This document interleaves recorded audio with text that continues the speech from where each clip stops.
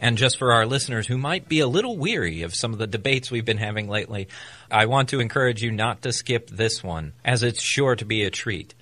The debate topic, does the God of Christianity exist? This debate was not a live debate. Rather, it was a series of audio exchanges that took place through the months of June and July 2013. The exchanges were according to agreed-upon time limitations on each section. For each of their several sections, the debaters were given at least a week to analyze, script, and record their entries before submitting it to their opponent. Each submission has been edited together in the agreed-upon order for your listening interest. As one speaker ends, the next will follow without interruption. 20 minutes were allowed to each debater for opening statements, followed by 20 minutes to each for first rebuttals, then 15 to each for a second round of rebuttals, then 5 minutes to each for closing statements. Arguing in the affirmative is Max Andrews. In the negative, Justin Schieber. Max Andrews is Senior Writer and Public Relations Administrator for Reasonable Faith with William Lane Craig. But just to be clear, he is not representing either entity in this debate. He has a B.S. in religion, specializing in biblical studies, and an M.A. in philosophical studies from Liberty University. His primary research is on the fine-tuning argument for the existence of God as it relates to multiverse scenarios. Max has 2 papers in the Cornell University History and Philosophy of Physics preprint archive on Albert Einstein and scientific theology, as well as the relationship between scientific realism and epistemology. He's also written a review in the Midwestern Journal of Theology on Molinism, which concerns the relationship between divine omniscience, human freedom, and providence. Last November, he co-authored a paper on God and the universe with David Beck, which was presented at the Evangelical Philosophical Society's annual conference in Milwaukee. Additionally, in 2010, Max studied at the Discovery Institute Center for Science and Culture in Seattle, Washington. Max has been a member of Phi Sigma Tau and the National Honor Society for Philosophy, and was an officer for Philosophy Club and Ratio Christi during his graduate studies. This summer, Max and his wife Lee will be moving to the University of Edinburgh, Scotland, to begin his Ph.D. in philosophy under Alistair Richmond. His dissertation will be on the fine-tuning of gnomic behavior in multiverse scenarios and the ontology of the many worlds interpretation of quantum physics. Max maintains a blog at sententious.org. The other debater, Justin Schieber, is co-host of Reasonable Doubts, the radio show and podcast. Reasonable Doubts wants to thank Max Andrews and wishes him well as he continues his education at University of Edinburgh. I first want to thank Mr. Schieber and Reasonable Doubts for inviting me to participate in this debate. I will be defending the proposition, the God of Christianity exists. To defend my case, I will present 2 arguments from science and philosophy that God exists, and a third argument identifying God as the God of Christianity. It will be a conjunction of these arguments that will construct a strong, evidential, and cumulative case for the existence of the Christian God. My first argument is the Thomistic cosmological argument from contingency. Premise 1. There are contingent constituents to the universe. 2. Given the contingent constituents of the universe, the existence of the universe is very, very unlikely under the hypothesis that these constituents are themselves uncaused or self-caused. 3. Given the contingent constituents of the universe, the existence of the universe is not unlikely under the hypothesis of a first uncaused cause. The conclusion, therefore, suggests that the existence of the universe strongly supports the hypothesis of a first uncaused cause over the hypothesis that the constituents of the universe themselves are uncaused or self-caused. The constituents of the universe include galaxies, planets, stars, cars, humans, leptons, bosons, and other particles. For the constituents of the universe to be uncaused, that would mean it is metaphysically necessary. For something to be metaphysically necessary, that means it could not have failed to exist. It exists in every possible world. For something to be self-caused, it must be simultaneously antecedent to itself to produce itself as its own effect. But this is contradictory. This would be akin to the ultimate bootstrapping trick. Our last option is for the universe to be contingent. Something is contingent if and only if it is not necessarily false and not necessarily true. In other words, it might or might not have existed. We observe that some things in the universe are contingent. That is, it owes its existence to something else. What we observe in the universe consists of a network of cause and effects. This network of causes must have an infinite regress of other contingent causes, be self-caused, or have a first non-contingent cause. However, a network of contingent causes cannot go on to infinity. In such a series, the intermediate causes have no power of their own, but are mere effects of the preceding causes. For instance, think of a train. Boxcar A is pulled by Boxcar B, but only because Boxcar B is pulled by Boxcar C. Even if the boxcars number to infinity, the boxcars don't move unless a locomotive causes them to move. Also, consider David Hume's objection stating that you can never get an infinite cause from a finite effect. Hume argued that if you can explain the subsets, or the boxcars in this analogy, then you can explain the whole infinite set. Paul Edwards follows Hume along similar lines. Edwards argues that each one in the series fully explains the one that depends on it. Every member is genuinely the cause of the one that follows it. However, in explaining the first member of a set, one must go outside of the set to explain it. An infinite series never gets out of the set. One must focus on a series in which a member's existence is explained by the preceding cause. Because the universe is a network of contingent causes, and therefore not uncaused or self-caused, there must be a first cause in the network of contingent causes. The reason that any contingent thing exists at all, and in particular the world which we are part, is that it is a contingent causal consequence of a metaphysically necessary non-contingent being, a being which itself could not have failed to exist.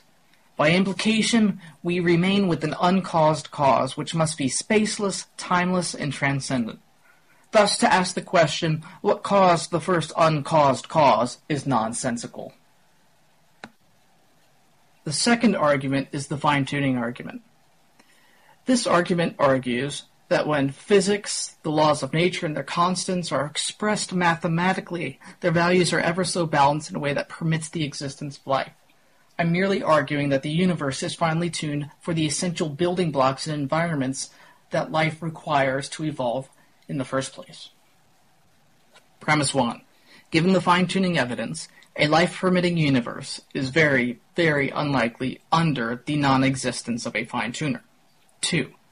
Given the fine-tuning evidence, a life-permitting universe is not unlikely under the hypothesis of a fine-tuner. The conclusion, therefore, a life-permitting universe strongly supports the hypothesis of a fine-tuner over the hypothesis of no fine-tuner. So, what are some of the evidences for fine-tuning? Roger Penrose calculates that the odds of the special low entropy condition having come about by chance in the absence of any constraining principles is at least as small as about 1 in 10 to the power of 10 to the power of 123. The strong nuclear force, or the coupling constant, if that were increased, then we would have no hydrogen, which is an essential element of life. If it were decreased, we would only have hydrogen. The mass of a proton, 1.67 times 10 to the negative 27 kilograms. If this were any different, then atomic nuclei could not form properly. The gravitational attraction constant, which is 6.67 times 10 to the negative 11 Newton meters squared over kilograms squared. Changing this would result in the loss of star and planetary formation, necessary conditions for life. The list is quite extensive, and the 20 fundamental constants alone require values that are ever so balanced on a razor's edge. This is non-controversial. What's more is that these fundamental constants stand independent of each other, but function together to allow for an anthropically friendly universe. Anthropic rationale is crucial here. Traditionally, there are two forms of anthropic principles, the weak and the strong. The weak anthropic principle is a reflective and happenstantial inquiry. It doesn't explain anything. It merely states that the observed values of all physical and cosmological quantities are not equally probable, but they take on values restricted by the requirement that there exist sites where carbon-based life can evolve, and by the requirement that the universe be old enough for it to have already done so. The strong anthropic principle is much more problematic. Rather than considering just one universe, it's often used to appeal or envisage an ensemble of possible universes, among which the fundamental constants of nature vary. Sentient beings must find themselves, whether in a universe or multiverse, these sentient beings must find themselves to be located in a universe where the constants of nature, in addition to the spatio-temporal location, are congenial. How about the objection of coarse tuning or stupid fine-tuning? All the empty space in the universe, all the dead stars, all the non-life in the universe are necessary components of the fine-tuning for the conditions required for the existence of life.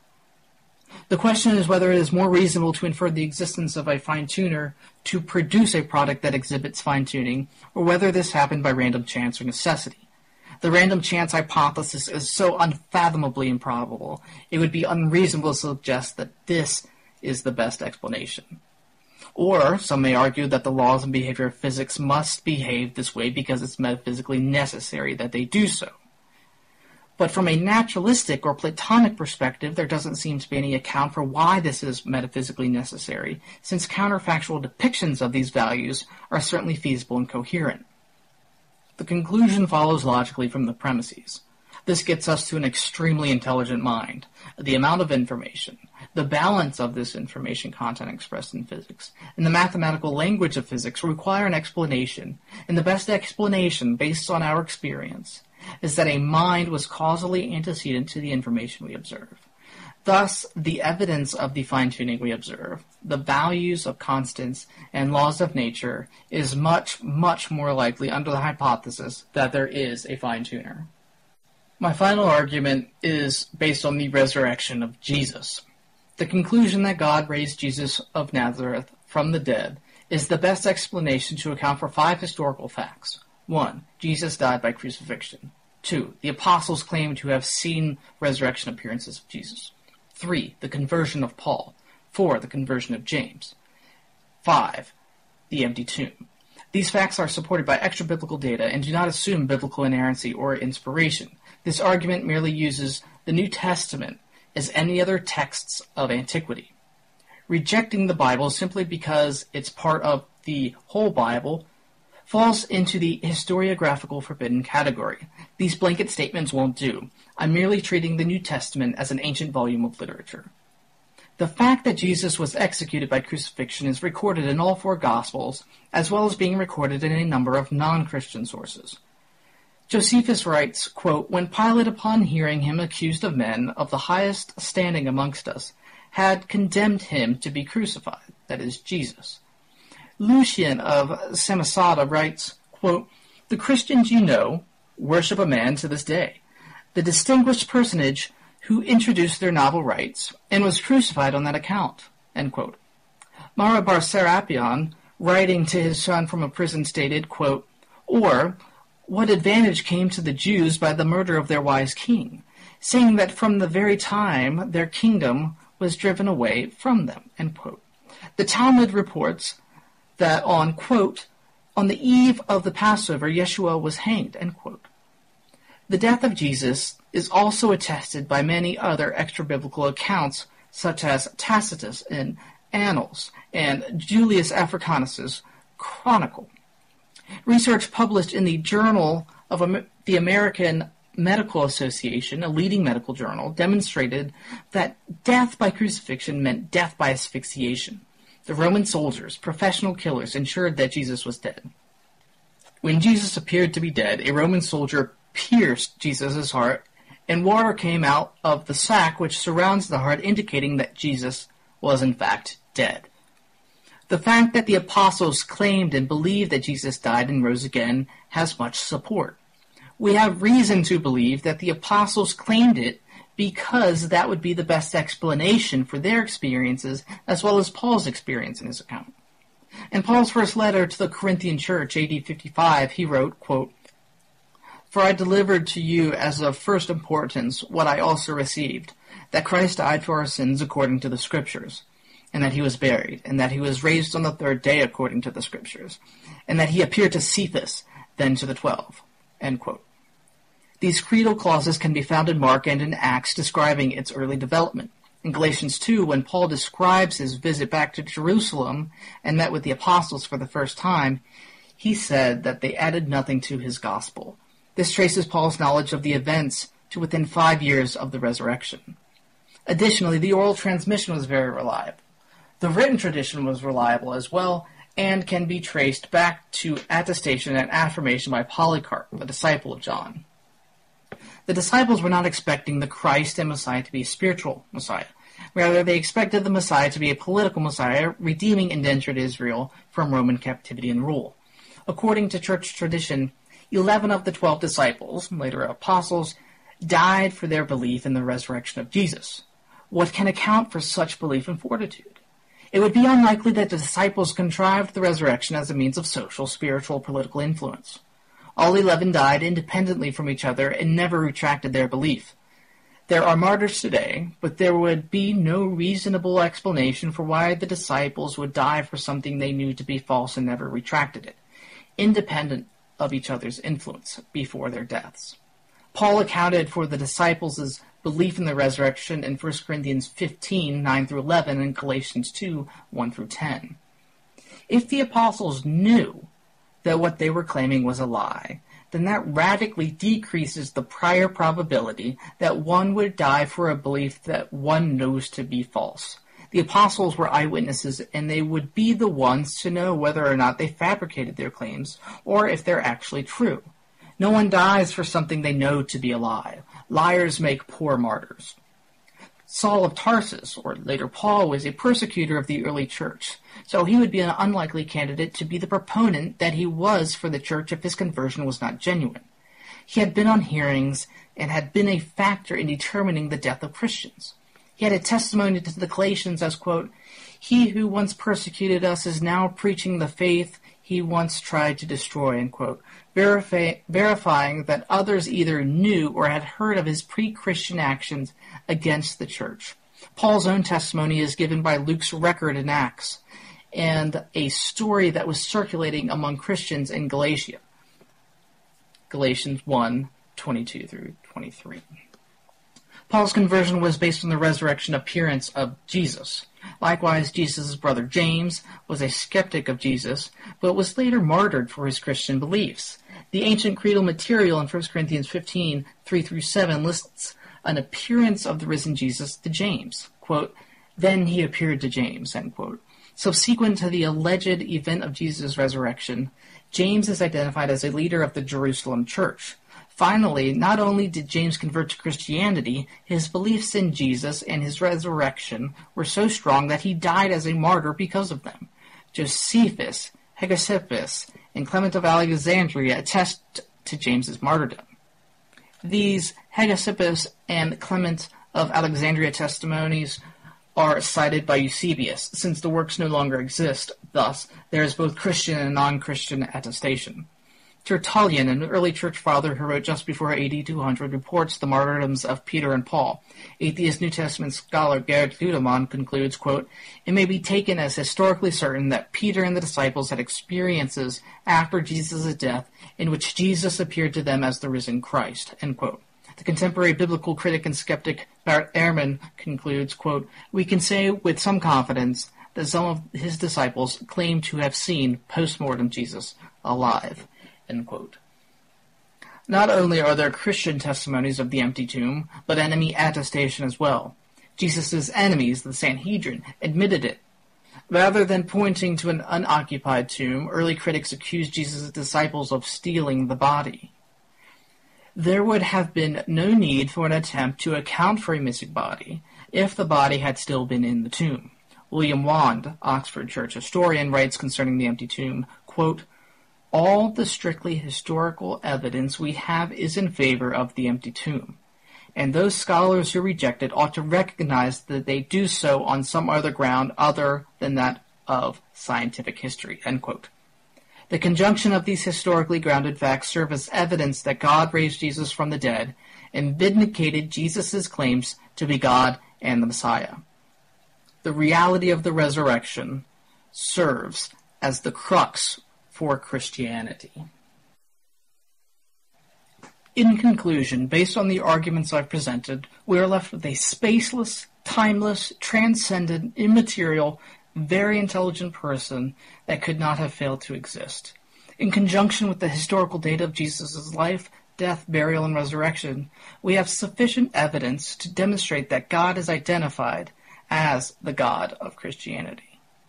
It is of the utmost importance to make a distinction between affirming biblical inerrancy and inspiration and using the biblical literature as a compilation of documents of antiquity. The debate over biblical inerrancy is an intra-Christian debate. Any arguments against the existence of the God of Christianity from problematic biblical passages requires that inerrancy be a necessary condition for his existence, which is certainly false.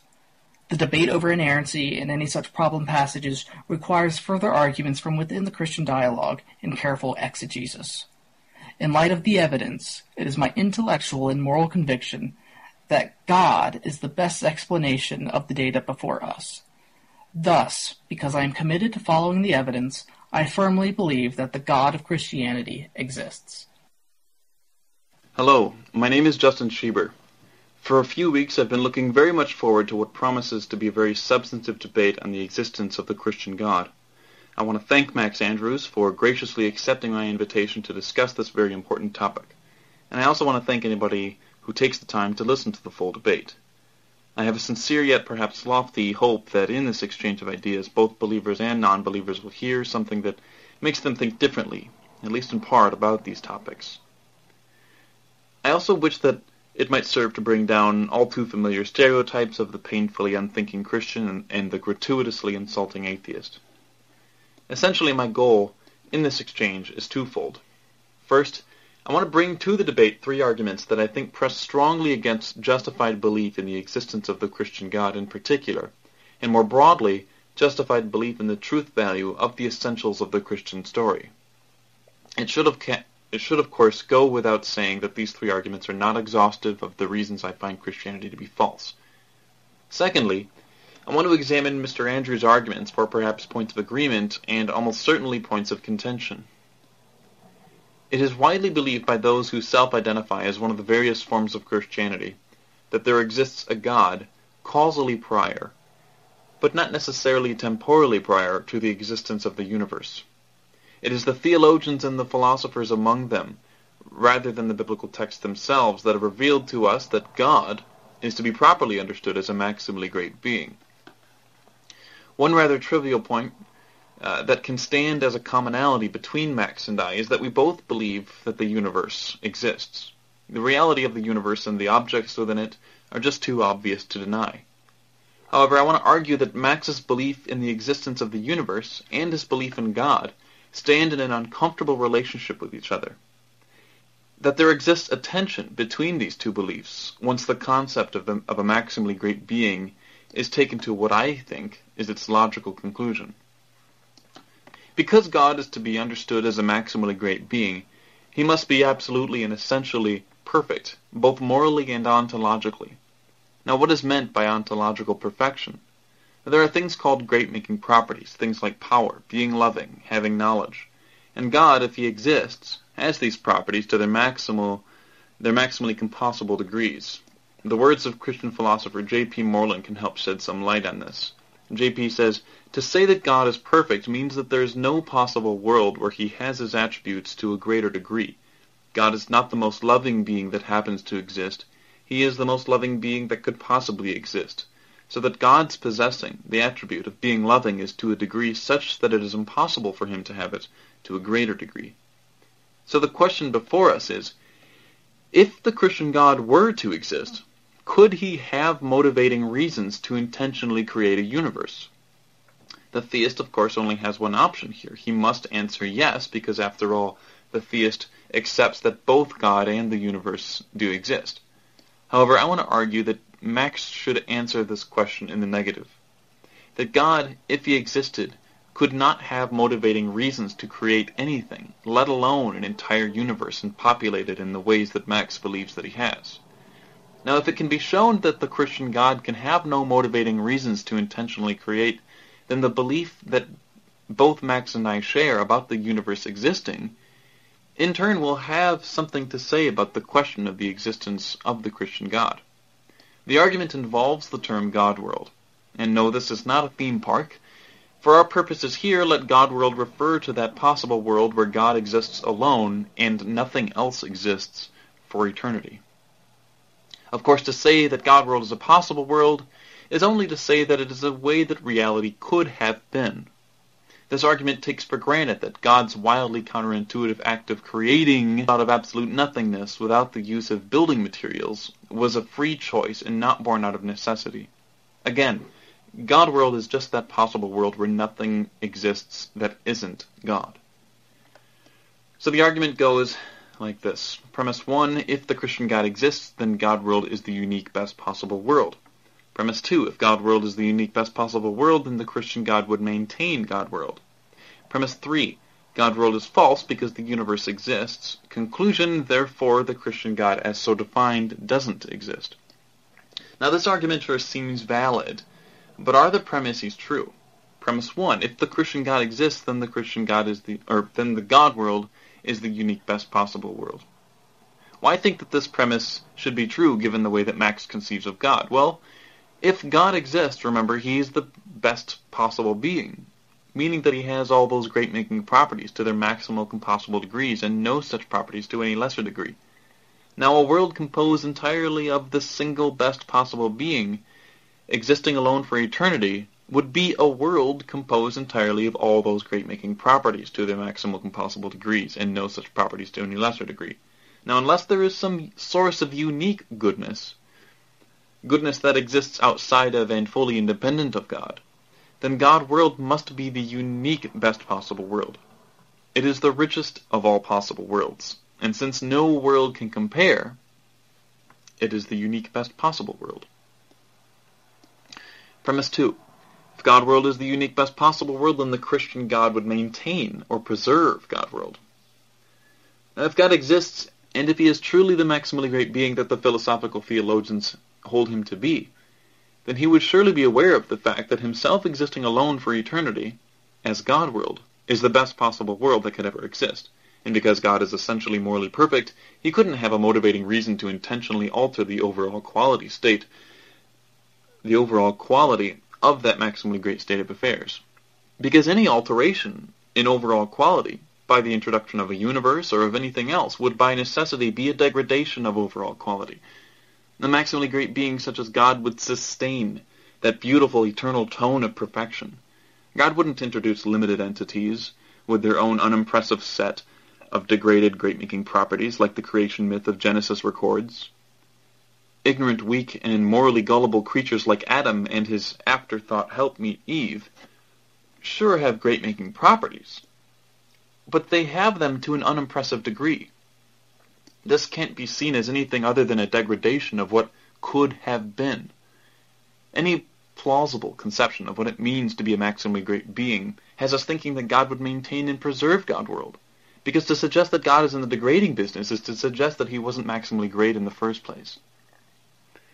Premise 3, God world is false because the universe exists. Well, look around you, right? This isn't God world. There are things that exist that are not identical to God. This premise should just be obvious, unless, of course, you're Spinoza, who, by the way, deserves proper credit for, as far as I know, the earliest form of this argument. Conclusion, therefore, the Christian God as so defined doesn't exist. Now, I do want to anticipate one possible objection to this argument before moving on. Perhaps the theist might respond by saying something like this. Well, my view of God has him caring about the actualization of the greatest number of great-making properties in the world, even if such properties aren't to their maximal possible degrees.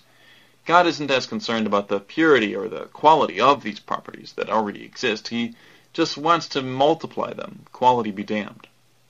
Now this kind of divine promiscuity strikes me as extraordinarily implausible, right? I mean, if the objector and others like him get to use their moral intuitions as guides to what kinds of properties count as great-making, then they can't consistently shy away from the fact that to sacrifice quality on the altar of quantity is something that everybody intuits as an imperfection.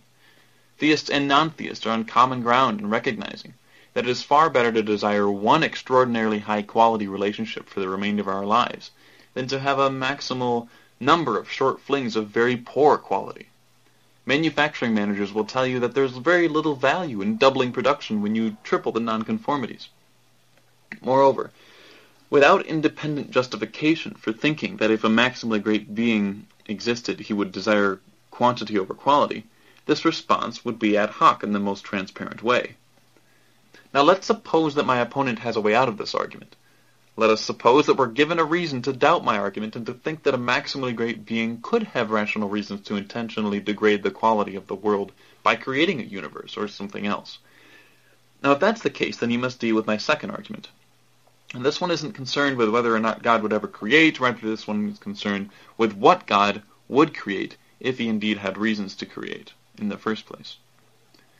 Christians believe that God is perfectly loving and good. However, a perfectly loving and moral being would not allow needless suffering. It is for that reason that we simply cannot square the existence of an all-powerful, morally perfect being with the existence of hell. Premise 1. If God exists, he is essentially morally perfect, omnipotent, and omniscient. Premise 2. If God exists, he chose to create hell and send the vast majority of people to suffer eternally within it. Premise 3. There is no moral justification for sending anybody to suffer eternally in hell. Premise 4. A being who acts in a way that is morally unjustified cannot be essentially morally perfect. Conclusion. Therefore, God does not exist. So what is a thinking Christian to say about this seeming contradiction? Well, judging from his blog, Mr. Andrews would hope to reject premise 3. Max writes, quote, "For the Christian, hell is a good thing. Hell is a means by which God renders justice to those who have not had their sins atoned for by Jesus Christ on the cross," unquote. By reminding us that God is also essentially just, Max aims to dissolve this seeming contradiction into a strong theology, but for Max, unfortunately, his theology is a double-edged sword. You see, Max believes in heaven, a place entirely populated by the divine and the saved for an infinite number of future moments, and yet they are preserved from sin, and presumably these good sheep aren't robbed of their free will upon gaining entry. So if there's no tension with having libertarian free will and being free from sin, then why drag us through the suffering mud of our earthly existence while knowing that if he does so, the vast majority of us will certainly not be saved, and in turn be tortured in hellfire for eternity? My point is that God had the very real option of choosing to create us all in heaven, freely and correctly choosing to enter into a relationship with our Creator from the very start. The fact that he instead chose to create this world, a world where not some, but most of us will not be saved and end up in hell, cannot be justified by an appeal to God's unflinching justice. And so I do not think that a rejection of premise 3 is available to Max. That is, of course, to say nothing of how just it would be to deliver infinite punishments for finite crimes. For my last argument, I must admit that I originally intended to present a William Rowe-style probabilistic argument from suffering. But in my preparations for this debate, I quickly learned that Max would reject the key inference in such arguments. The inference that Stephen Weichster calls the no-seum inference. This is the inference from no goods we know of morally justify God's allowing some instance of suffering, to it is therefore likely that no goods at all justify God's allowing of that instance of suffering. In response to this style of inference, Max writes, quote, "There are no ways of knowing if God does not have a morally sufficient reason for allowing evil. We do not exist in a privileged spatio-temporal position to make the claim that he doesn't," unquote. Now I actually agree with Max here. If God existed, he would be so far above us epistemically that the mere fact that we cannot conceive of a way that God might be justified in allowing some instance of suffering to occur doesn't give us any reason at all to infer that probably there is no justifying good.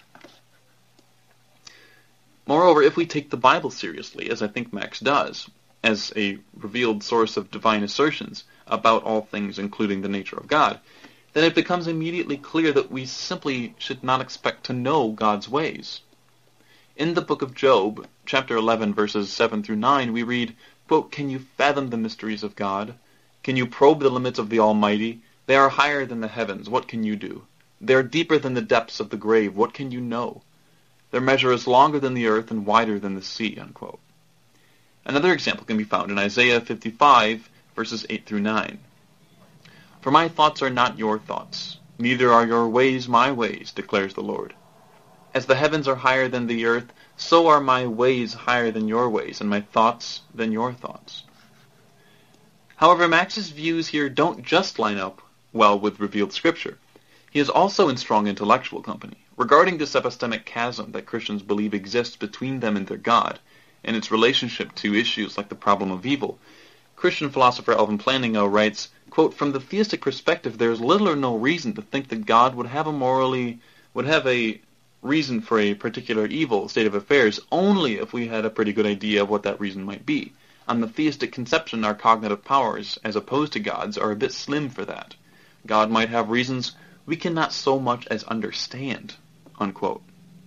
Similarly, Christian philosopher Stephen Weikstra writes, quote, "If we think carefully about the sort of thing that theism proposes for our belief, it is entirely expectable, given what we know of our cognitive limits, that the goods by virtue of which this being allows known suffering should very often be beyond our ken."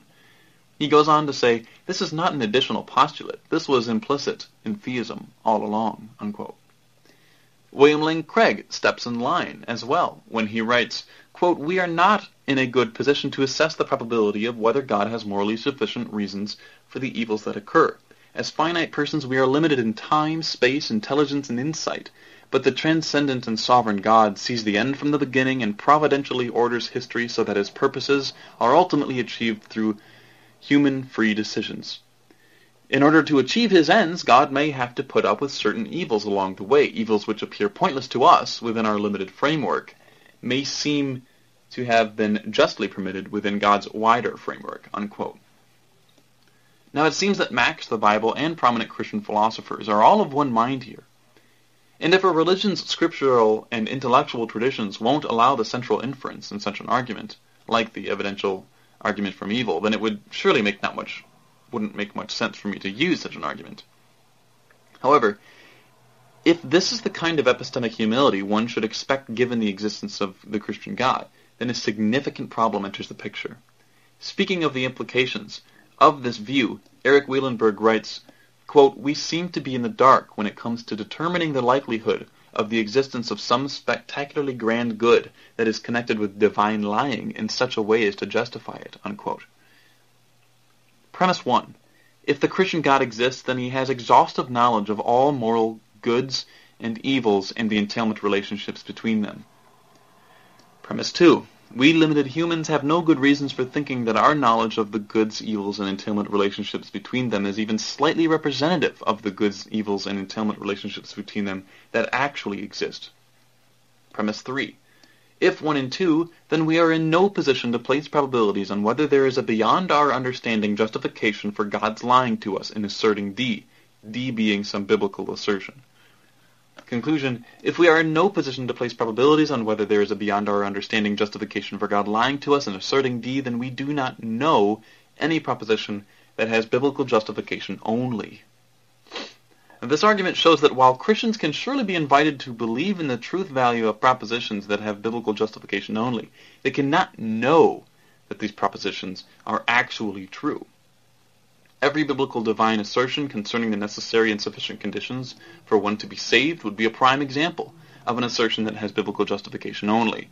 Every verse regarding the nature of and relationship between Jesus and God also fall into this category. If Christians aren't in a position to place probabilities on whether or not God has morally sufficient reasons beyond our understanding to lie to them, then Christians are in no position to place probabilities on the truth value of these biblical claims. If Christians aren't in a position to place probabilities on the truth value of these biblical claims, then the Christians can't know that the essentials of Christianity are probably true or even probably false. The actual truth of much of what C.S. Lewis deemed mere Christianity must be completely inscrutable to a Christian thinker. While not necessarily being a problem for justified belief in a God, it is certainly a problem for justified belief in the Christian view of God, which entails the salvific significance of the death, life, and resurrection of Jesus Christ 2,000 years ago. So let's review my arguments. Note first that this was not a cumulative case against the existence of God, and secondly that these arguments are aimed at the conception of God I find most frequently among apologists and philosophical theologians. I don't, of course, pretend that these are a problem for all possible conceptions of the Christian God. In my first argument, I argued that any maximally great being such as the Christian God could not have motivating reasons to intentionally create a universe. Second, I argue that a maximally loving being such as the Christian God would not send people to hell. And lastly, I argued that given the epistemic chasm that Christian theists believe exists between them and their God, they must admit that they are in no position to place probabilities on the truth of any claim that has biblical justification only. And this would, of course, include claims essential to the Christian God. For my first rebuttal, I will argue that Mr. Schieber has not demonstrated that the Christian God does not exist, and that his arguments fall short of any sound persuasiveness. I affirm that God is the greatest possible being, a maximally perfect being, but I need to present a nuance for perfect being theology that's absent from Mr. Schieber's initial depiction. Perfect being theology does not maintain the affirmation that God must have all great-making properties. For instance, moral duties are a great-making property, but God doesn't have moral duties. He acts in accordance with duties, but does not act out of duty. It may be the case that God's properties are perfectly modulated or regulated. Sometimes the best state is perfectly regulated. For instance, the best Olympic runner's heartbeat mustn't be infinite, but it must be appropriately regulated. The properties must be maximally compossible, and it may be the case that the maximal state is in the middle. Thus, I believe that God has libertarian free will. God is not determined by anyone or anything else, nor is he determined to act via himself. God had the freedom to not create anything at all. On the other side of the spectrum, I don't think Ockhamism is true either. God can't freely make a four-angled triangle. God cannot accomplish logically impossible tasks. Another way of putting this is that some possible worlds are not actualizable. For instance, with some of, given the counterfactuals of human creaturely freedom, some persons may freely choose to do something, and God cannot freely make them do something, which would be a contradiction. God must therefore choose another possible or feasible world to create from. Mr. Schieber's reference to God world is often referred to as the null world, a world in which only God exists. I have reason to reject the first two premises. Premise 1. If the Christian God exists, then God world is the unique best possible world. And premise 2. If God world is the unique best possible world, then the Christian God would maintain God world. All I must do is demonstrate that it's possible for God to have a sufficient reason for a creative decree. Suppose it's possible for God to create just one particle and only one particle. Surely this is possible since there's no degradation, since this world is entirely amoral. If it's possible, then the subjunctive counterfactual in premise 2 is rendered false. What's more than mere possibility rendering the first argument false is that Christian doctrine states that God created the world to share his love. The contrast between my contingency argument in the null world seems more plausible to affirm that God desired to share the love experienced in the Trinity with created beings. There's a harmonious consilience with an act of creation and a decree of salvation.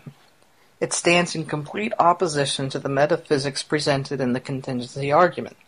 Mr. Schieber, in lesser words, is saying that because there is something, there is no material and no efficient cause. God. Concerning Mr. Schieber's argument on the impossibility of God due to hell, I contest the truth of premise 3. There is no moral justification for sending anybody to suffer eternally in hell. This premise is flawed on many levels. Again, for the argument to be unsound, and thus false, the premise must simply be demonstrated to be false in any capacity. My first objection is that God doesn't send anyone to hell. Rather, he permits them to go their own way. Secondly, God is morally justified in permitting the reprobate to be eternally separate from himself. I don't think the Bible is describing eschatological furniture when describing hell, so all I'm willing to commit to is that hell is an eternal separation from God, the worst state of an unglorified existence. There is sufficient warrant to believe that some people who have not had their sins atoned for by Jesus Christ die without atoning for their sins in this lifetime. Posthumously, this person must atone for his own wrongs in order for God to be perfectly just. Each sin warrants a finite punishment. However, this person will not cease to sin in the afterlife, since he has not had his sins atoned for by Christ, and thus obtaining glorification after this life. He will not be ushered into a state of beatitude, which can be warranted based on the rewards and concept of justice and the moral beatification of atonement. Because this person continues to sin, he will always incur consequent self-atonement for each sin, and if there are a potential or actual infinite set of sins, then the duration will last without end as well. Self-atonement without beatification, because this person chose to atone for his own sin, will be eternal by the successive addition of sins. Sins imply punishment, so an infinite duration of punishment is warranted as well. God passively permits individuals to go to hell because that's what the individuals choose. As a decision to reject the revelation brought before an individual, they consequently choose a life of eternal separation from an eternal God. They choose hell because that's what they want, and in the end, God gives them what they want. Antecedently, God wills and desires of salvation for all men. However, due to their rejection and lack of affirmative response to God, he consequently wills that they spend an eternity in hell, by soteriologically passing over them. Concerning Mr. Schieber's third argument based on biblical revelation, I admit it is one of the oddest arguments against God I've ever heard. He rightly understands that biblical inerrancy and revelation as necessary conditions for God's existence is false, and it requires that epistemology determines ontology. This assumes a very eschewed religious epistemology claiming that special revelation requires probability calculi. I believe there are sufficient a priori reasons to reject premise 3. If divine propositions are in fact divine, then it's metaphysically impossible for God to lie, or knowingly convey false information in a manner of deceit, no matter what the consequent entailments would be. Such entailments are counter-essential. If the antecedent is necessarily false, then the consequent is necessarily false, and not merely expressed counterfactually, but it's a counter-essential. Even if we are forced to render such probability calculi, then Mr. Schieber's argument is still false, since we could still render a probabilistic knowledge of divine propositions, making premise 3 doubly objectionable. Any probability calculus requires the hypothesis, proposition, or explanation to be compared to some type of background information. In this case, the background information would consist of the knowledge that God is essentially morally perfect and a maximally perfect being. Thus, any epistemic probability on divine propositions renders the probability of a certainty of 1 that whatever the objective meaning of the proposition is, then the proposition is not a lie. In conclusion, Mr. Schieber's first argument stands at metaphysical odds with cause and effect, something, therefore nothing, and is modally absurd due to its radical denial of metaphysical contingency. The second argument concerning hell falls moot when placed within the Christian soteriological framework of the nature of sin, divine justice, and the desire of a reprobate to go his own way, choosing to be separated from God. Finally, the last argument concerning the epistemic probability calculi of divine propositions is necessarily false, due to God's maximal perfection and the metaphysical impossibility of God lacking perfection. It is my contention that Mr. Schieber has not demonstrated the non-existence of the Christian God, and I do not believe that any of these arguments even cast serious doubt about the Christian God.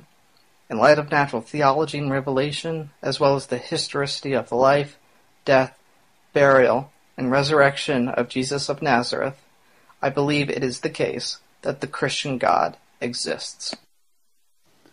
I want to use my first few minutes to defend my arguments in reverse order of how I originally presented them. It should go without saying that even if my arguments are utter failures, that is a completely separate issue from whether or not Mr. Andrews' arguments are actually successful in demonstrating that his God exists. As to my argument against Christian knowledge, Mr. Andrews replied that he knows God is essentially truthful, and that it is impossible for God to lie because it logically contradicts his moral perfection. But the problem here is that nothing about moral perfection logically entails always telling the truth, because while lying is usually seen as a moral deficiency, there are certainly obvious instances where lying is justified because it is necessary for some overriding greater good or to avoid some greater evil. To claim that it is impossible for God to ever be morally justified in lying, Mr. Andrews would need to be morally omniscient. He would need to have exhaustive knowledge of all possible goods that God might act towards and evils that he might act to avoid, and then conclude that none of these reasons could in any circumstance justify a divine lie. Moreover, Mr. Andrews' criticism of the noseum inference and the Rowe-style evidential problem of evil won't allow such epistemological boldness, and so the mere fact that Mr. Andrews can't conceive of a possible justifying reason for God to lie to him gives him no reason whatsoever to think that no such reason could possibly exist. So this response won't do, and I will simply repeat the conclusion of my argument. Mr. Andrews simply is not in a position to know that any assertion with biblical justification only is actually true. In response to my hell argument, Mr. Andrews first takes issue with my use of the phrase, God sends people to hell. But seeing as how God is the sovereign sustainer of the physical and spiritual life, it is he who ultimately makes it the case that if I die not having a relationship with God, I will find myself in eternal punishment, whether I want that eternal punishment or not. My use of the phrase, God sends people to hell, is entirely appropriate here for that reason. Secondly, note that Mr. Andrews never addresses why it is that God didn't avoid the entire earthly realm altogether when the option was clearly logically available to him, which was a central defense of my third premise. God has the ability to actualize a world where the only persons that are created are those who, when in some particular set of circumstances, will freely choose to enter into a relationship with God and experience eternal bliss as a result. God instead apparently chose to actualize a world where the vast majority of people will be punished eternally in hell when he had much better options. And this is the crucial point, because if sending people to eternal punishment when he had other clearly better options is compatible with moral perfection, might I suggest that to Mr. Andrews, moral perfection is a completely vacuous phrase. In response to my God world argument, Mr. Andrews says that because it is possible for God to create only a single amoral particle, and because such a thing would not be a degradation, this shows premise 1 to be mistaken. But this is simply false. The introduction of an amoral particle would still degrade the overall ontological quality of the world, as there would now be a particle in the world that is something other than ontologically perfect. Mr. Andrews also says that the Christian doctrine that God created the world to share his love also does away with this argument. But think about this. Mr. Andrews is saying that God creates the universe to share his love, presumably for the benefit of beings that don't exist until God creates the universe so that he can share his love for their benefit. Nothing like inventing a need to fill it. This is certainly not the activity of a maximally great being. Moreover, because Mr. Andrews is asserting that the reason for God's creation act is because God desires to share his love, such an act is ultimately for God's own benefit, in order that his gift-giving desire be fulfilled. But being a trinity of three persons, God doesn't need to create finite beings with limited great-making properties that degrade the overall quality in order to share his love and to have relationships. So according to Mr. Andrews, the reason God decided to place a black stain on the overall quality of what used to be a perfect world was to achieve something that could have easily been done, and done much better, mind you, within the rich relational bounds of the essential perfect persons of the Holy Trinity. A method that would have preserved the overall quality rather than degraded it, and wouldn't frame God as preferring imperfect relationships to perfect ones. Everything about this response is a rejection of God's initial maximal greatness. And now for Mr. Andrews' arguments. Mr. Andrews provided us with a cumulative case of three arguments that, when in conjunction, are supposed to provide a strong case for the existence of the Christian God. I do not think that his arguments were sound, nor do I think that even if his arguments were sound, that they point to the existence of a Christian God. I want to address these arguments in the order that they were presented, though a few comments first. Regarding likelihood arguments, Elliot Sober, research professor at the Department of Philosophy at University of Wisconsin, writes, quote, Likelihood arguments don't tell you which hypothesis to believe. In fact, they don't even tell you which hypotheses are probably true. Rather, they evaluate how the observations at hand discriminate among the hypotheses under consideration, unquote. So let's say it's 4 a.m. Christmas morning, and I wake up to scuffling sounds in my chimney. The sounds I hear would be highly likely given the hypothesis that Santa Claus was trying to enter my home.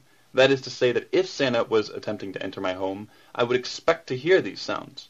Sober makes this point with gremlins in the attic, the point being that a hypothesis like the Santa hypothesis can have a very high likelihood, while at the same time being extremely improbable even after factoring in the weight of the evidence of the scuffling sounds. This is because likelihood relations are not the only thing relevant when assigning posterior probabilities.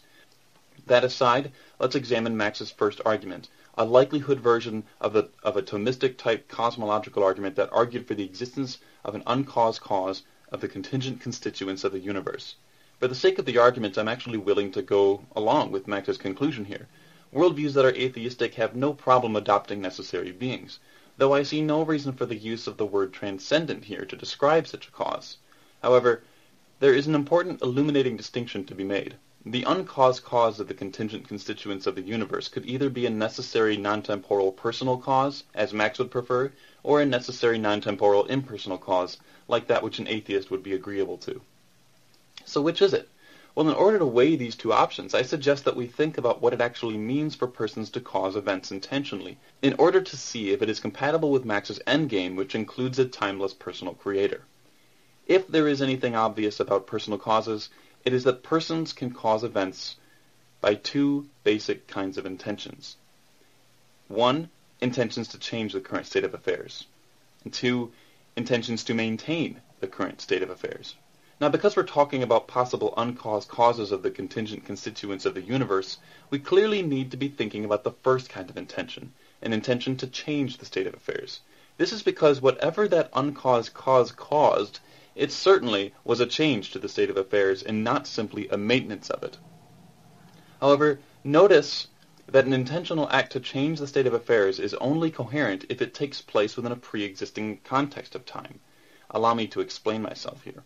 Some agent, we'll call him Craig, wants to make some change in his world. Let's say he's currently not drinking water, but he wants to. To get to the point where Craig begins to act to bring about a state of affairs where he is drinking water, Craig would have first needed to realize that given the fact of his current thirst, and the value of Craig's preferring a state of non-thirst over thirst, he should be drinking water. So we have four distinct moments here. T1, a realization of a want, need, or preference. T2, a decision on the means you plan on employing to fulfill the need or preference. T3, Craig begins to act to bring about a state of affairs where he is drinking water. And T4, Craig is actually drinking water, his preference is fulfilled. Note how T1 through T4 must all be temporally distinct. This means that prior to T4, there are three additional temporally distinct moments, each requiring temporal passage. From this, we conclude that any personal cause that intentionally changes states of affairs must take place within a pre-existing temporally rich context, the opposite of a timeless personal God. And so when these important distinctions about agent causation are added to Max's argument in order to strengthen it, it becomes more of an argument for an impersonal, necessary, timeless, non-intentional being, and undermines the first step in his cumulative case for the existence of the Christian God. Of course, all of this assumes that it was a successful argument in the first place. Remember, I only granted the conclusion for the sake of bringing these important points to light. In Max's second argument, he uses a likelihood version of the fine-tuning argument. Max argues that the likelihood of the evidence of the finely tuned constants given our background knowledge and the existence of a fine-tuner is much higher than the likelihood of the evidence of the finely tuned constants given the non-existence of a fine-tuner. Presumably, he means a uniform chance process here, where each outcome is equal probable. Obviously, we are not in a good position to really know whether the constants actually did come about through a uniform chance process. However, I think that there are at least three additional problems facing Max's argument. First, notice the very suspicious wording here. Max talks about the likelihood of the evidence of fine-tuning given a fine-tuner. Well, okay, but what justification does Max have to front-load his hypothesis in this way? Even if we assume the first uncaused cause that Max argued for in his first of 3 cumulative case arguments, he still needs independent reason for thinking that this uncaused cause has a particularly narrow interest in the tuning-based activities that lead to life. This can't be stressed enough. We cannot evaluate the probability of the evidence of the finely tuned constants given our background knowledge in the existence of an uncaused cause unless we are in a position to know what the uncaused cause hypothesis would predict if true. So I hope this question can be addressed. What justifications does Max have for thinking that given the fine-tuning evidence, a life-permitting universe is not unlikely given the existence of an uncaused cause? Secondly, the argument tugs at the intuition that a universe finely tuned for life screams out for an explanation, while a universe finely tuned for, say, maximizing the very highest possible number of red rocks wouldn't require an explanation, even though they are both apparently equally improbable. For this reason, it seems that the fine-tuning argument requires a traditionally theistic view of life, one that sees the very existence of biological life as having objective significance in the universe, and so demanding an explanation. Of course, if the fine-tuning argument requires a traditionally theistic view of life in order for the fine-tuning argument for God to go through, I do hope I can be forgiven for rejecting such circularity. My final reason for rejecting the fine-tuning argument is that because we don't have any principled reasons whatsoever to restrict the upper range of each of these constants, the space of possible universes explodes into infinity, making it impossible to normalize, or make add up to 1. A basic requirement for talking about the probability of a life-permitting universe, given the assumption of a uniform chance process. For Max's third argument, he lays out 5 historical claims, and then goes on to say that the best explanation of these claims is that God raised Jesus from the dead. But I must stress the same concern, because Max is presenting a cumulative case, and even assuming the success of Max's other arguments, Max's hypothesis should really be the best explanation of these 5 historical claims is that an uncaused cause who finely tuned the constants also decided to raise Jesus from the dead. Assuming the truth of the existence of a first cause who created the universe and finely tuned its constants, and absent any argument showing that there is a statistically significant correlation between an interest in tuning-based activities and the practice of necromancy among an acceptable sample size of deities, I see no reason whatsoever to expect that a deity fond of fine-tuning should also be fond of raising first-century preachers from the dead. Again, I want to ask Max, what justification does he have for thinking that a particular member of a particular primate species raising from the dead isn't unlikely given the existence of a fine-tuning first cause? Let's look at the historical claims that Max says are best explained by an uncaused fine-tuner who suddenly gains an appreciation for the dark arts. Jesus died by crucifixion. Apostles claim to have seen the resurrected Jesus, the conversion of Paul, the conversion of James, and the empty tomb. Let's take these in reverse order. The empty tomb. Max points to the Jewish polemic in Matthew 28:15 as evidence for the empty tomb. But because Max says he isn't relying on inerrancy, I don't have to either. He abandons the right to assume the historicity of the polemic. It needs to be argued for. Clearly the author of Matthew has a motive for this addition, like the answering of doubts. Also strange is Paul's silence, and the silence of the author of the Gospel of Mark as to the polemic. Also, no contemporary Jewish writings record their supposed response to the Christians. Absence of evidence is at the very least absence of evidence. The fact that the account records a private conversation between members of the chief priests should also be a historical red flag. Absent any other defense of the polemic, I see no reason that this should count as evidence for the empty tomb. In his defense of the genuine conversions of Paul, James, and the early followers, Mr. Andrews says, quote, "All 11 disciples died independently from each other and never retracted their belief. There are martyrs today, but there would be no reasonable explanation for why the disciples would die for something they knew to be false and never retracted it." I think that this is one of the worst kinds of arguments, because it argues from what isn't supported to a conclusion that wouldn't even follow even if it was supported. To count as evidence for the resurrection, we would, at the very least, need to have some decent evidence of disciples who were named and claimed to have seen the risen physical Jesus, and were killed specifically for that belief, and not for any other reason. We would also need to know that they were given the opportunity to recant. These are necessary but not sufficient conditions for this argument to work, but the evidence doesn't even reach this low bar. Since Paul never claims to have encountered the physically risen Jesus, and instead had merely experienced Jesus in a vision, a martyrdom would only suggest that his conversion was genuine. It lends no credence whatsoever to the historicity of the resurrection. Speaking of James, the brother of Jesus, Max claims that Josephus, Hegesippus, and Clement of Alexandria all attest to his martyrdom. Josephus writes in Antiquities of the Jews, quote, Festus was now dead, and Albinus was but upon the road. So he assembled the Sanhedrin of judges, and brought before them the brother of Jesus, who was called Christ, whose name was James, and some others. And when he had formed an accusation against them as breakers of the law, he delivered them to be stoned. Unquote. Clearly this account does not reach the necessary conditions for this argument to work, but Max also cites Hegesippus as attesting to the martyrdom of James. But Max doesn't tell us that the two accounts differ drastically. For various reasons, most scholars believe Josephus' much earlier account of the events is more historically accurate. I could talk more about the different martyrdom claims of the various disciples, but time is short, though I assure the listeners the evidence for these claims is severely unimpressive, and like I said, these are necessary but not sufficient conditions for this to count as evidence for the resurrection. I generally agree with Max that liars do indeed make poor martyrs, but that is only if they think that living out the remainder of their life in the brutal ancient world with a reputation as a liar and a con man, while simultaneously heaping shame upon his family and friends, is a life whose remainder of is worth living. Those concerns, when combined with the incredibly high respect given to the concept of a good death or martyrdom, in the ancient Greco-Roman world, it is not at all obvious why somebody who has been living a lie for several years should be expected to recant in the face of death. This doesn't mean, of course, that I think that all the disciples were all liars and con men.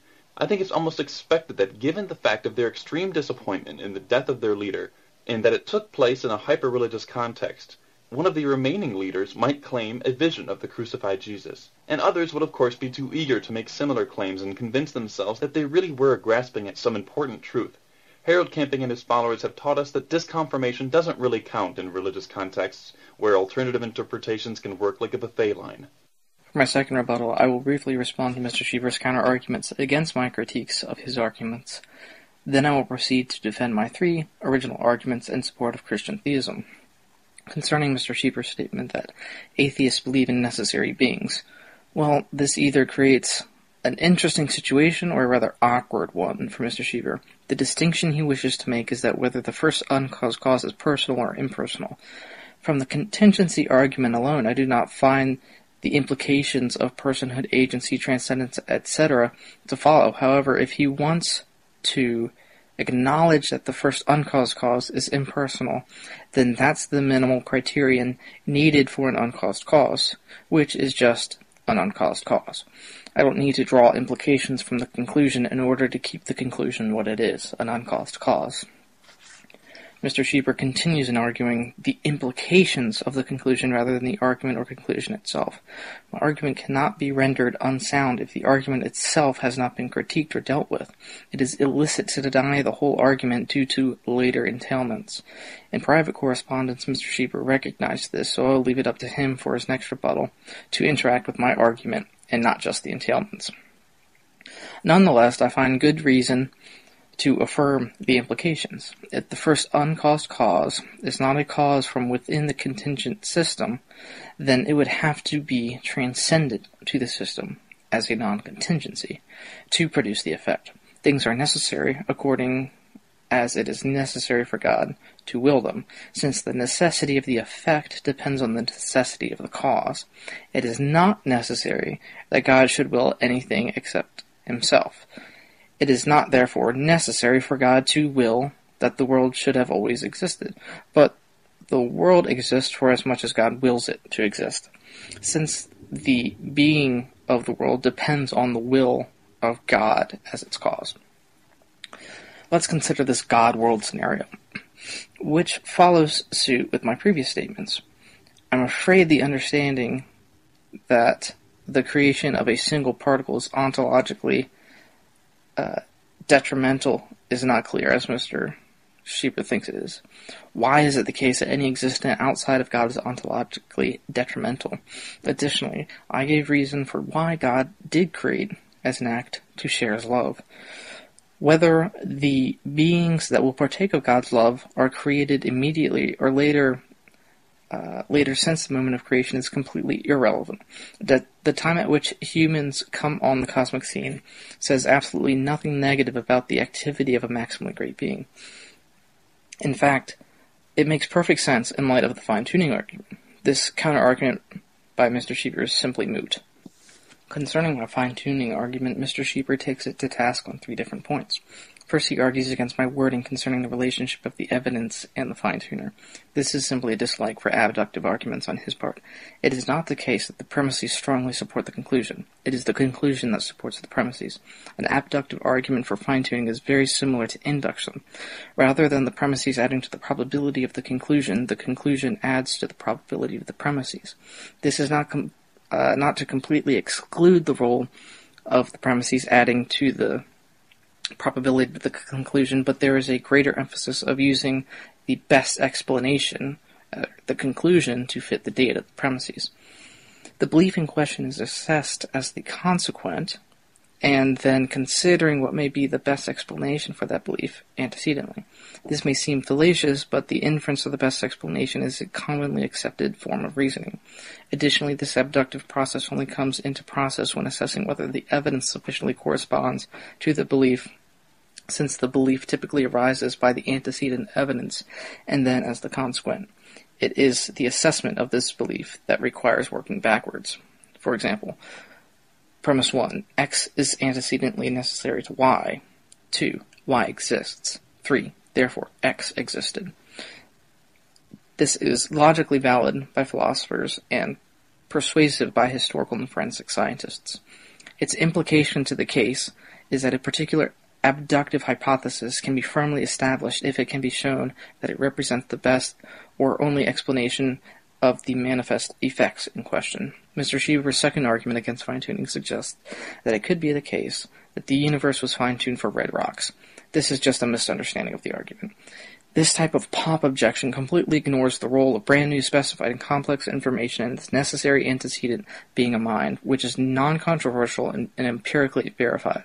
Such information would be the role of the value of physical constants being balanced to permit life. This could be a macro example. The information content in quantum physics, especially the many worlds interpretation, increases the information content exponentially. By experience, it can be inferred that mind originates information that the other competing hypotheses do not have the explanatory scope or power as fine-tuning does. It is by the means of abduction one can infer that fine-tuning is the best explanation for the data. Chance and randomness cannot substantially account for the data. The improbability alone is infinitesimally small. The necessity explanation has no support due to the logical possibility of universes being different than what they actually are. What is an adequate cause for the effect in question? The origin of cosmic information. Logically, one can infer the past existence of a cause from its effect, when the cause is known to be necessary to produce the effect in question. In the absence of any other known causes, then the presence of the effects points unambiguously back to the uniquely adequate cause, a mind. This will also address the range of possible values for constants. If physics can be expressed counterfactually, then we can certainly derive a random sample by which to compare to some type of background information. The full range of values is not a necessary epistemic component.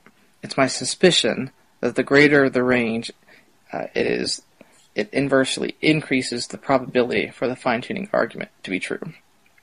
The possible explanons are mind, phenomenal entities, or abstract entities. The options must meet the conditional of causal efficacy and specificity. The first condition states that the origin of information must be causal.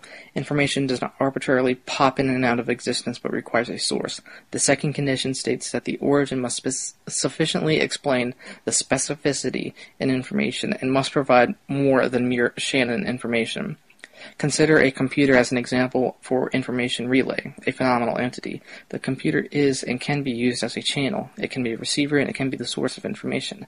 However, to say that the information in the computer is no longer needs an explanation for its origin would suffer the problem of information displacement. It pushes the problem back a step in explanation.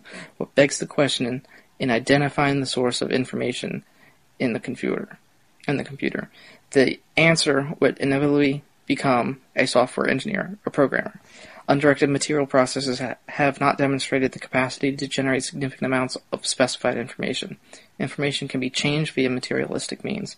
The computer can change the initial coding from the programmer and introduce noise on the sending and receiving ends.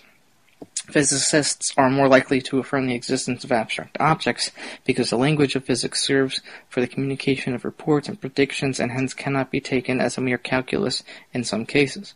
Those physicists who are suspect of the abstract as semantics in reference to real numbers, as space-time coordinates, or as values, functions, limits, etc. The question present concerning the existence of abstract entities is not whether or not they exist.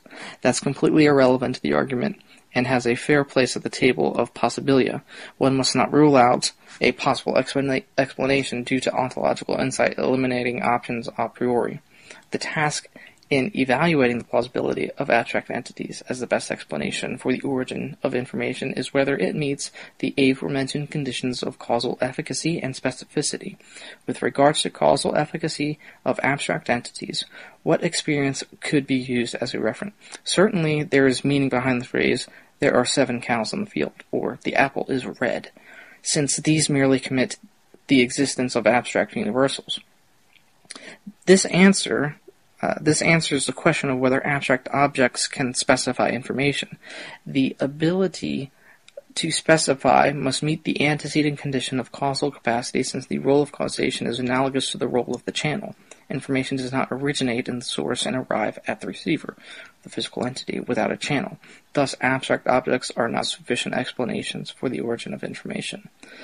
Of the possible explanons, mind, phenomenal entities, or abstract entities, the former is the best explanation. Neither phenomenal nor abstract entities are sufficient in accounting for the origin of brand new information. If one wants to appeal to phenomenal or abstract entities, then it becomes an issue of information displacement.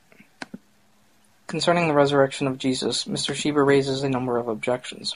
Roughly 75% of scholars on the subject accept the empty tomb as a historical fact. Gary Habermas has counted a total of 23 arguments for an empty tomb, posited by a number of critical scholars from 1975 to 2005. Not building inerrancy into one's argument does not abandon historicity. This is absurd. Inerrancy is not a sufficient or necessary condition for any historical fact. This historiographical method proposed by Mr. Schieber is ludicrous. Appealing to the lack of multiple accounts does not discredit a singular account, even if there is only one. I suppose that's too much evidence, then. The problem with denying the empty tomb is that everyone could have gone to the correct tomb, which was publicly known and could produce the body. Likewise, this doesn't explain the conversion of Paul and James. Paul also acknowledges the empty tomb, contributing to his conversion, when he recounts the events to the Corinthians. Quote, Christ died for his sins, and then he was raised on the 3rd day, and then he appeared to Peter. 1 Corinthians chapter 15. Concerning the apostolic martyrdom, I find this to be an incredible counterargument. Must we know that they were given the opportunity to recant in order for their martyrdom to have occurred? Obviously not. There is plenty of historical evidence for the martyrdoms of the apostles, and I would encourage you to look at my list of extensive sources in the written correspondence for the lists and a historical basis for this. The disciples are said to have acted in a manner that they thought little of dying, and that beyond death they were found, which may refer to their attitude toward death being proved or demonstrated by their own boldness when the moment of execution actually came. If anything, it means that the disciples were so strengthened by seeing the risen Jesus that they preached without thought of their earthly fates because they believed immortality awaited them. Likewise, we find early evidence that early Christians willingly suffered and died for their beliefs. The New Testament notes the martyrdoms of Stephen, Acts 7:59-60, James, brother of John, Acts 12:2, and Antipas. Again, in my conclusion, I have found Mr. Schieber's arguments to be found wanting in evidence, soundness, and plausibility. It's my firm conviction that in this correspondence, Christian theism has been demonstrated to be true, and that atheism is indeed false. Recall that in my opening statement I gave 3 arguments. First, I argued that the Christian God could not have motivating reasons to intentionally create a universe. Secondly, I argued that the Christian God would not send people to hell. And lastly, I argued that given the epistemic chasm that Christian theists like Mr. Andrews believe exists between them and their God, they must admit that they are in no position to place probabilities on the truth of any claim that is biblical justification only, because Christians are not in a position to place probabilities on whether there exists some greater good that would justify God's lying to them through the biblical text. Given the importance of my third argument, I want to start there. Remember, in his first rebuttal, Mr. Andrews argued that the act of lying would logically contradict God's morally perfect nature, but in response I noted that this kind of claim could only be established by somebody who knew of all the goods and evils that exist, and who also knew that none of them could ever possibly justify a lie. I reminded Mr. Andrews that such a bold epistemic claim is simply not available to him because of his skeptical theist response to the Rowe-style evidential problem of evil. Given the central importance this argument has on the epistemic coherence of Mr. Andrews' claims, it is essential that listeners notice that my opponent was totally silent on this issue in his second rebuttal. As it stands, Mr. Andrews is in no position to place probabilities on the truth values of all those assertions with biblical justification only. As with my responses to Mr. Andrews' criticisms of my hell argument, those too remain uncontested. However, Mr. Andrews did have some additional comments as to my first argument, my God world argument. Recall that Mr. Andrews argued that if God were to create a single morally neutral particle, that it would not degrade the ontological quality of the world. I argued that the introduction of an amoral particle would still degrade the overall ontological quality of the world, as there would now be a particle in the world that is something other than ontologically perfect. If you have a glass of water, of pure water, the addition of one drop of any foreign substance would degrade the overall water purity of that glass. The point is that if God is the standard of moral and ontological perfection, any creation act, if it is not to clone himself, would by necessity degrade that overall world purity. The world isn't pure godliness anymore. A maximally great being wouldn't allow such desecration. In his second rebuttal, Mr. Andrews reminds us that he did give a reason for God to create, mainly to share his love, but I just reminded Mr. Andrews that God is perfectly able to share his love in and among the relational persons of the Trinity without desecrating the quality of the world. Presumably Mr. Andrews thinks that it is the relational nature of the Trinity that actually does the grounding work for the goodness of sharing in the first place. Now I want to turn to Mr. Andrews' arguments. A quick correction. In my first rebuttal I did say that I did not find any of his arguments to be sound, and I want to take that back because I don't actually have much interest in addressing whether the first cause argument is sound, and here's why. I find it much more interesting to point out that, as I did in my first rebuttal, that when the argument takes on board what it actually means to act intentionally, it ironically becomes an argument against a personal, intentional, timeless creator of the contingent constituents of the universe. And obviously I wouldn't want to take that away from Max. Mr. Andrews' second argument was a likelihood version of the fine-tuning argument. As you may recall, the argument went as follows. Premise 1, given the fine-tuning evidence, a life-permitting universe is very, very unlikely given the non-existence of a fine-tuner. Premise 2, given the fine-tuning evidence, a life-permitting universe is not unlikely under the existence of a fine-tuner, and therefore the life-permitting universe strongly supports fine-tuning over not fine-tuning. My first criticism was that Mr. Andrews gives no independent justification whatsoever for front-loading the hypothesis featured in his second premise. In his second rebuttal, Mr. Andrews complains that this criticism is simply a dislike for abductive arguments. This, I think, grossly misunderstands my point, which was that Mr. Andrews needs to limit this kind of argument to those hypotheses that enjoy independent motivations. Now, nearly every one of Mr. Andrews' blog posts related to fine-tuning cites the work of prominent Christian philosopher Robin Collins, so clearly this is someone whom Mr. Andrews holds in high esteem, and rightly so. However, in his excellent and very well-known article in the Blackwell Companion to Natural Theology, Collins makes this very point, much clearer than I. Quote, "Because of certain potential counterexamples, I shall use what I call the restricted version of the likelihood principle, although I shall often refer to it simply as the likelihood principle. The restricted version limits the applicability of the likelihood principle in two cases in which the hypothesis being confirmed is non-ad hoc. A sufficient condition for a hypothesis being non-ad hoc, in the sense used here, is that there are independent motivations for believing the hypothesis apart from the confirming data E, or for the hypothesis to have been widely advocated prior to the confirming evidence," unquote. Now, because Mr. Andrews' argument clearly fails to restrict the likelihood principle to hypotheses that are non-ad hoc, Robin Collins would almost certainly agree with my criticism here. This is a significant technical problem for Mr. Andrews' particular formulation of the argument, as it is now susceptible to damaging counterexamples. Recall that my second objection was that the argument plays on our intuitions that a universe whose constants are within a narrow life-permitting range cries out for an explanation, while a universe whose constants are within a narrow range required for maximizing the number of red rocks wouldn't cry out for an explanation. For this reason, it seems that the fine-tuning argument requires a traditionally theistic view of life, one that sees the very existence of biological life as having objective significance in the universe, and so demanding an explanation. This, I noted, would be a clear circular argument. How did Mr. Andrews respond? He said that I was arguing that our universe was actually fine-tuned for red rocks instead of life. I agree with Andrews' criticism here that it is indeed a terrible pop objection, had I been saying that, but of course this is not an argument that I was making. My final objection for rejecting the fine-tuning argument was that because we don't have any principled reason to restrict the upper range of each of these constants, the space of possible universes explodes into infinity, making it impossible to normalize or to make add up to 1, which is a basic requirement for justifying Mr. Andrews' first premise. Mr. Andrews did not address this objection, so it still stands. And as a reminder, likelihood arguments of this form are, in the words of Benjamin Jansen, quote, strictly comparative. Jansen goes on, quote, the principle does not say what you should believe or to what degree you should believe it, quote. For this reason, I would also take issue with the wording of Mr. Andrews' conclusion. I think that the phrase strongly supports is much too suggestive. Strongly favors seems much more fitting. Lastly, we come to the resurrection argument. It's worth repeating that even if we were to grant the success of the fine-tuning argument, we would still be given no reason to think that a deity interested in tuning-based activities is also likely to be interested in raising an individual of a particular primate species from the dead. Additionally, we are given no moral insight as to the moral character of this being, and so we cannot suppose that he would be interested in vindicating the moral message of an individual like Jesus, let alone becoming incarnate to die for our sins.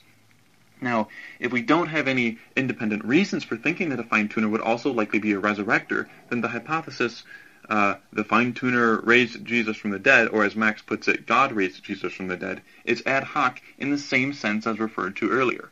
In his defense of the empty tomb, Mr. Andrews appeals to the Jewish polemic contained in the Gospel of Matthew. I responded, saying that, like Max, I am not a biblical inerrantist. So because of several concerns I have regarding this particular passage, I will actually need an argument for the Jewish polemic before assuming its historicity and its ability to support the empty tomb. In his second rebuttal, Mr. Andrews complains, quote, not building inerrancy into one's argument does not abandon historicity. This is absurd. Inerrancy is not a sufficient or necessary condition for any historical fact. This historiographical method proposed by Mr. Schieber is ludicrous. Appealing to lack of multiple accounts does not discredit a singular account, even if there is only one. This response is very puzzling.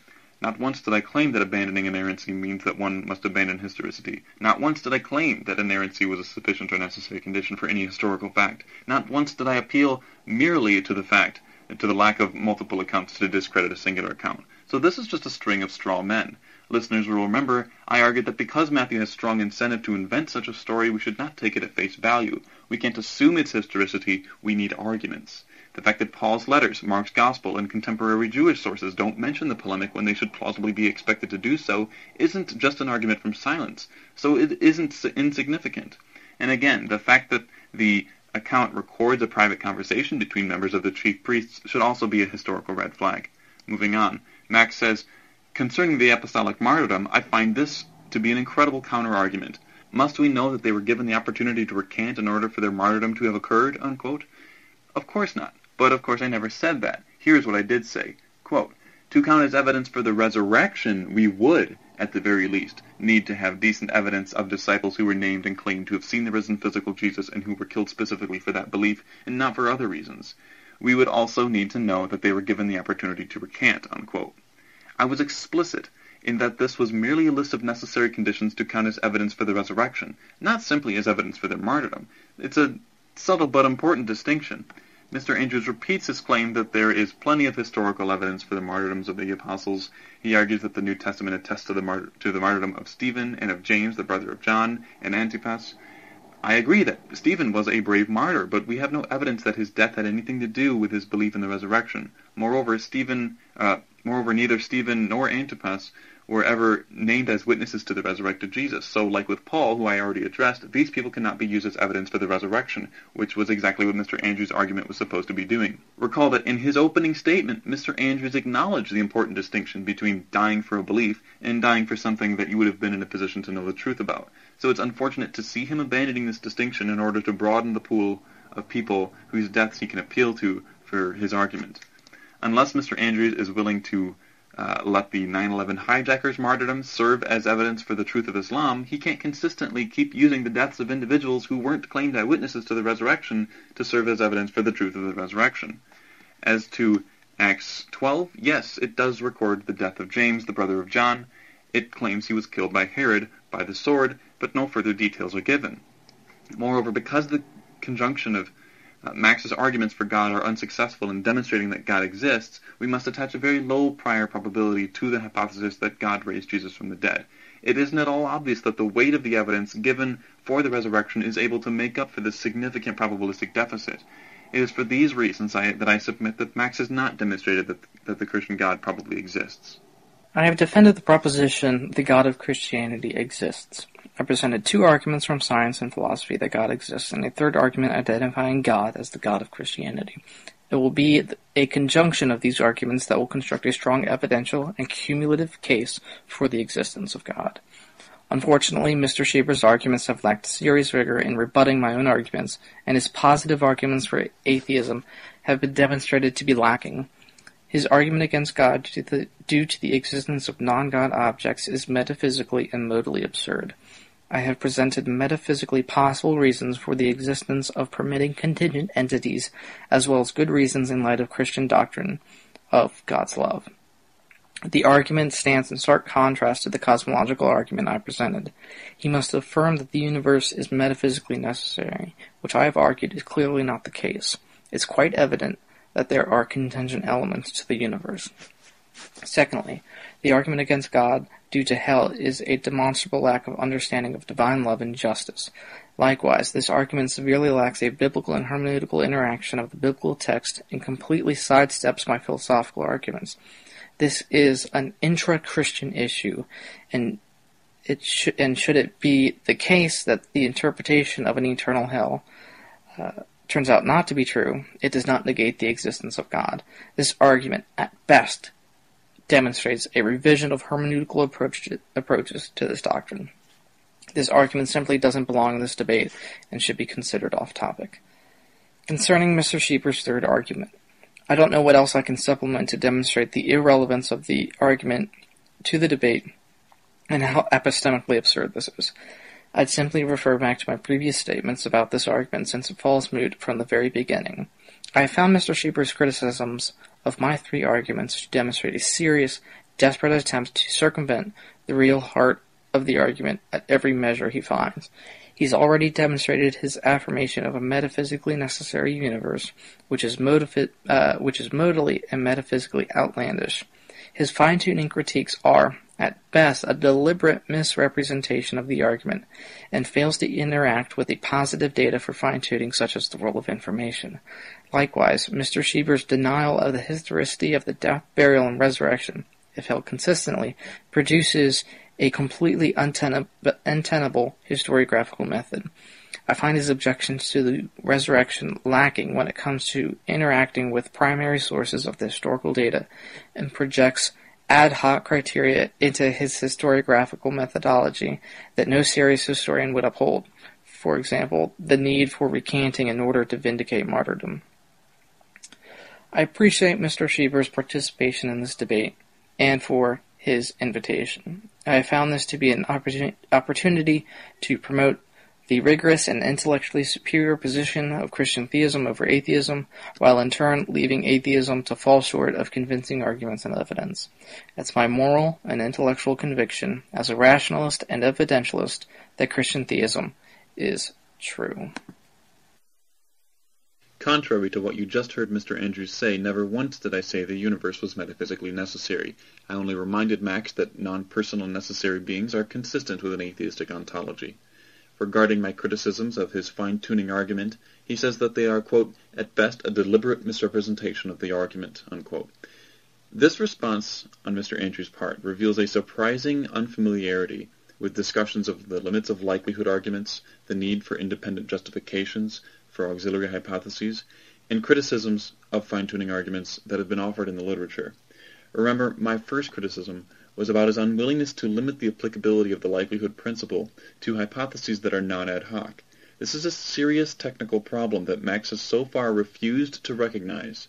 This is not only bad philosophy, it is bad science. We need independent justifications for our clearly auxiliary hypotheses. I also brought up normalizability problems as they relate to the upward limits of these cosmological constants, something that has been a topic of serious debate, and I apparently had embarrassingly missed Andrews' brief reply my first time through.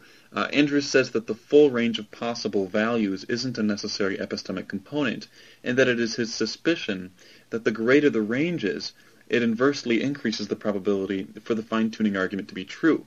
But that can only be if the sum of possible universes adds up to 1, which isn't possible if the range is infinite. Now, Mr. Andrews' employment of the would you die for a lie argument to support the resurrection of Jesus was an impressive but ultimately failed project. He failed to produce a single well-evidenced example of a disciple who was named and was claimed to have seen the risen physical Jesus and who refused an opportunity to recant while facing death specifically for his belief in the resurrection. These are all necessary conditions for this argument to be successful. Moreover, even if he made a compelling case for this argument still ignores Greco-Roman attitudes towards death and martyrdom, the importance of one's reputation in the ancient world, and is based on a naive view of human psychology, all of which render the argument invalid. In his second rebuttal, Mr. Andrews chose to attack straw men by attributing to me, among other things, a historiographical method that I never claimed to hold. He maintained this criticism into his closing statement, even after being corrected. Also, in his closing statement, Mr. Andrews decided to call my hell argument off-topic because it is an intra-Christian debate. I was under the impression that I was debating Mr. Andrews on his conception of Christianity, which does include hell, and is so entirely appropriate. Mr. Andrews apparently thinks that I should limit my arguments to only those things that every single self-professed Christian believes in. That is just unreasonable. On my argument from divine lies, Mr. Andrews labels it as epistemically absurd. So I want to again address his objection. First, recall that Mr. Andrews avoids the noseum inference in the evidential problem of evil by saying that we're not in a privileged spatio-temporal position, and so we shouldn't really expect to have epistemic access to the kinds of justifications that God has for allowing certain evils, like children starving to death, to occur. I applauded Mr. Andrews for a strong view that lines up well with both revealed scripture and is in great intellectual company. I then noted that this has unwanted consequences. To be consistent, Mr. Andrews must agree that he is also not in a position to know whether God has morally sufficient reasons beyond Max's understanding to lie to him in revealed scripture. This would, of course, prevent Mr. Andrews from being in a position to know that any claim of biblical justification only is actually true. Max responded by saying that it would contradict God's moral perfection to lie. But when did God grant Mr. Andrews this special knowledge about the logical entailments of God's moral perfection? Given Andrews' skeptical theism, he is left with little more than his personal moral feelings that lying is always wrong. Yet presumably Mr. Andrews has much more potent intuitions about whether it is always wrong to allow children to starve to death, as his God regularly does. If Mr. Andrews wants to appeal to skeptical theism when faced with questions about God's potential justification for doing nothing while children are starving to death, then as a matter of proper consistency, he must also be epistemically humble when faced with questions about whether or not there exists a greater good beyond Max's understanding that justifies his God in lying to him about the necessary and sufficient conditions to be saved. And so all of those claims to which Max confidently subscribes to, but which only have biblical justifications, are claims whose truth or falsity Max can have no knowledge of. I want to thank Max Andrews for being willing to work on this extended debate project with me, and I do wish him well.